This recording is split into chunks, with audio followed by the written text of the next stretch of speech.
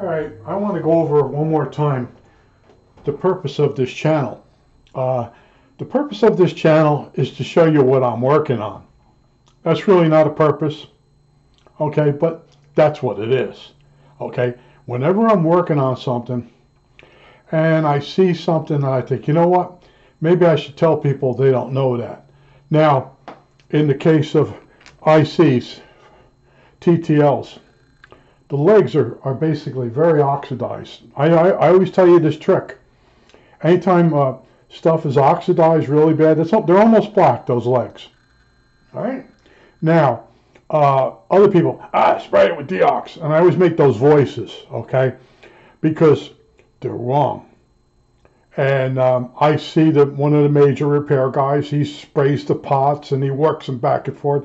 He's quite fanatical, okay? But the problem is, a few weeks later, the pot insides goes black, and it'll actually get worse. You can get, it's like eye drops. You put eye drops in your eye because they're tearing, and then it fixes the problem temporarily, and then your eye becomes addicted to the eye drops. Okay, so you didn't fix the fact that you need glasses, or you got eye strain because you're on the computer too long. You put eye drops in, and temporarily it fixes the problem. Or you need a new set of glasses. There's another one. There's a whole list. You have allergies. And allergy medicines basically go the same way. They dry your sinuses out. There's side effects. Well, you look at these pins. Now, some people tell you, those pins are gold plated. Okay? Or they're silver plated. Well, let me show you one thing about these pins. Notice it sticks to a magnet. So those pins are steel. And I'm going to tell you, most of them are plated with some type of silver, maybe silver and lead stuff, whatever it is. Yes, there are ones that are gold plated. So you got a bunch of TTL chips. Now we're going to get to the solution. Eraser, my hero. Okay, you're like, man, you use that eraser a lot. Yes, okay, because when we clean this, okay, now you can stroke it many different ways. I like to come along the very top of it and get the wide part of the pins. Okay, now they seem to be brightening right in front of your eyes. Okay, now that's really not where the sockets, some sockets do go this way on the pins, but some go this way. All right, remember that, very important. I used to see guys repair stuff the wrong way all the time. Okay, so that's nice and bright now. We didn't do any damage. It's going to be good for 3 more years before it starts to tarnish again. Maybe longer depending on it, because you gotta remember this is a 50-year-old IC chip and the legs are black, okay? Not jet black, but they were getting black. Now, to get the back side, notice the eraser has a cut on it, an angle. Hopefully all this is in the frame. And then you come underneath here and you stroke it, okay? And now the pin, it takes a little while, but notice the cut lets you go in there. Now they're getting pretty good. Take my word for it. They're getting pretty good. I got this from my pretty far from my eyeballs. I don't have my glasses on, but now you do that side. Now you come out and you do the outside pin. Okay, the other outside of the pin, and then because this is a triangle, you can now come between each 2 sets of pins, and you go up and down, and you can feel it going in between the pins, and then you eyeball it and touch it up. But that's how you correctly fix an IC chip that's really old. Okay, and now it'll take solder. You didn't do any damage to the plating. All you took off was the oxide. Okay, you didn't spray it. Oh, I spray it with deox. I don't have any trouble soldering. I've repaired your boards. Your kind, your ilk.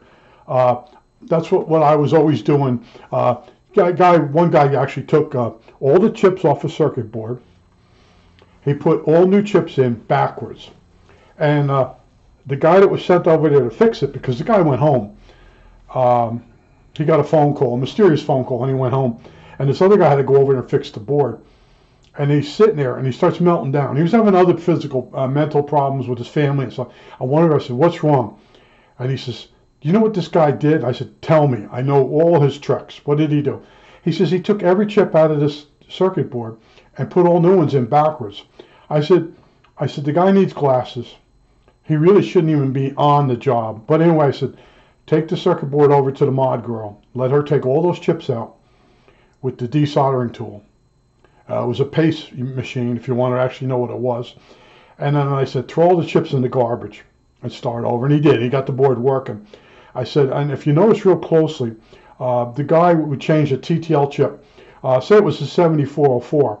Well, some of those chips were made in like, you could have a 1974 14th week. So the day code on the chip would be 7414. But it would be written differently. The Texas Instrument and that, they would put this might actually be a Texas Instrument. Right down here is the actual number. But he would read the day code over here, and he'd change the chip and put in a 7414, which would be, the chip was a 1974, 14th week, and he put the 7414 in that place. And there is a 7414. I believe it's a Smith trigger type of chip, inverter, Smith trigger. I sort of remember that number. But I worked around these people. You'd say to yourself, nobody can be this stupid. And they are. And one time the guy couldn't get the circuit board working. So I flipped it over, and I had a magic marker with me, or a Sharpie, and I circled a bunch of chip traces that were broken. And he couldn't see them. He needed glasses. He was so vain. He's still, to this day, he's vain. Okay? So he wouldn't wear glasses, and the boss listened to the whole conversation. And then that guy went home. He would always have a habit of leaving early and stuff. Well, anyway, boss comes over, he goes, the boss flips the circuit board over, he goes, he never fixed those traces. I said, did you listen to him keep talking? Yeah, he goes, yeah. He said, that's what he's good for. Okay? Talking his way out of everything. But I get a kick out of the people that leave messages. And I mute people. And I go in and I see that there's comments that aren't there because they're muted. And a lot of them like to tell me about this guy that's got this really big website.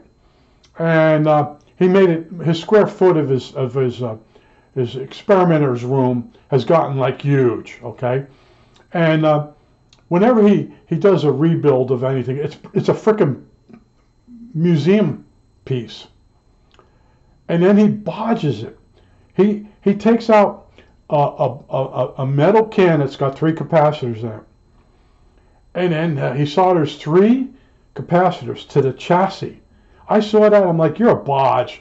You're a dandy. I'm like, when you're restoring something, you open that can up, and there's many places on the internet. I did the flower pot cans, and how to open them up by grinding them open. If you're doing a restoration, that's how you do it. But this guy gets all these really good radios and stuff in mint condition, and then he goes in and he changes the capacitors, and he has a device that can tell him which is the outer foil on the. I was watching. I was like, this is the guy people keep telling me I should be like. Okay, all right. He never tells you about how to clean an IC up. He never tells you how to set the trims on a remote control helicopter. I have people, thank you for doing that video. Thank you for doing it. He does stuff that you'll never touch. You're never going to get that radio in that condition and do his, whatever he calls a restoration. I know there's many levels of restorations. Okay? But what he's doing is a dandy. I had a boss that was a dandy. I had several bosses that were dandy. They barely get their hands dirty, you know? And what they do to something, you don't want to own it after they're done with it. Okay? Like this one dandy, he didn't like the way, in RCA we had these giant Bakelite fixtures and cabinets, all made out of Bakelite, which is radioactive, by the way. And there were these little round plexiglass discs. And he paid a guy overtime to come in and polish them. But the polish caused them to shatter, go dark yellow, and then shatter. And when I started working there, I said something about, what the hell happened here? And then they told me the story. I said, yeah, he was going to make the place look like a a dandy would make. Let's use that word, dandy. Make the fixtures look like dandy. Instead, he made them look bad, because that was the first thing I said. What the hell happened to this? You know, Bakelite with plexiglass on it. It was really unique looking. And then then they never couldn't get the funding or whatever to replace all the plexiglass that yellowed and shattered. Okay, so I had to look at that stuff, and I'm like, here, he wanted everything to look clean. He bugged me on my chassis. What's that writing in there? The guy before me would put little limericks inside the chassis, and then as I got each chassis, I had to erase them out and clean up the chassis. And then he used to run the power up to a tube that's being let's see, it'd be like a 3A3C. The tube, when you check this chassis, when you walk by, you look to see that the tube's glowing. So he ran wires up to make the tube light up, but the tube wasn't really, there was no high voltage. So he'd run these tubes through tests, and they really weren't even on. And the engineers caught on to that.